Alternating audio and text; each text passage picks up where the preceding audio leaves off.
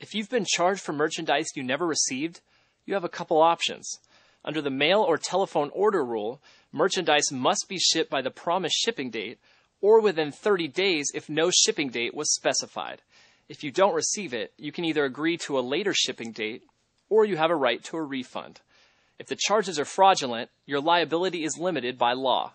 Under the Fair Credit Billing Act, dispute the error or fraud on your credit card within 60 days of receiving the bill showing the error. When properly reported, your loss from unauthorized charges is limited to $50.